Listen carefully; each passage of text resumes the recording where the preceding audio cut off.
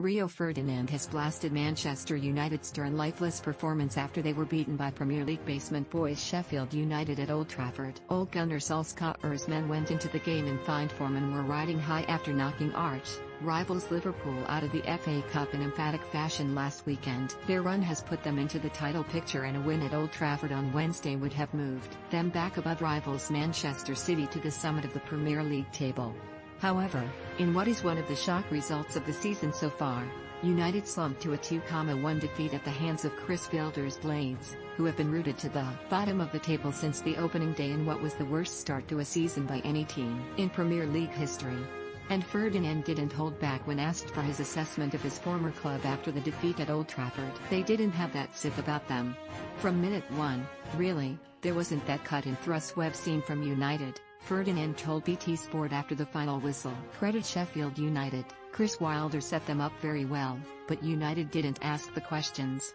Bruno Fernandes, who they've relied on so heavily in recent weeks, months, didn't get it going today. Paul Pogba the same. If anybody was starting to get carried away at Old Trafford, with the position that they're on, it was a reality check. I think recently Man United, in terms of reaction, had been brilliant, but tonight it seemed to come crumbling down. Marcus, Rashford and Anthony Martial were invisible, didn't get on the end of anything, didn't create anything. Last week Liverpool, tremendous performance. Bottom of the league Sheffield United. DOUR, lifeless at times. The inconsistencies, they don't win you the league. It's what we said about Man United for many months, that the inconsistencies of individuals on this team is what's holding them back. And we thought we had seen the back of that, but it's just reared its head, and that's the unfortunate thing. Keane Bryan opened the scoring in a first half in which Martial saw an equalizer ruled out for an apparent foul by Harry Maguire on goalkeeper Aaron Ramsdale.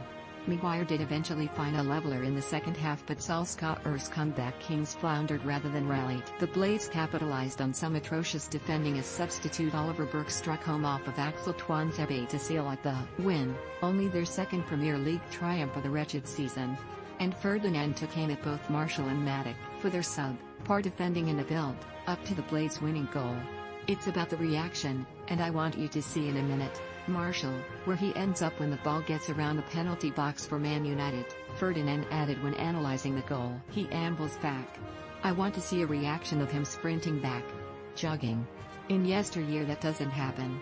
They get back here. Look, Terry's Martial, 2 or 3 passes have gone on Hess still jogging back, ambling back. I want to see intensity. Matic should be doing the same. And it's not just about Martial.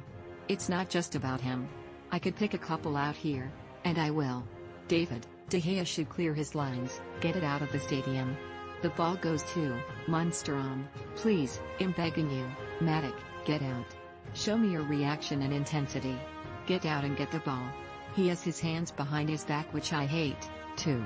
Replays show Martial and Matic making minimal effort to recover the ball, leaving Ferdinand flummoxed at the duo's response. Martial, please sprint to him. Please go out there and affect the man on the ball.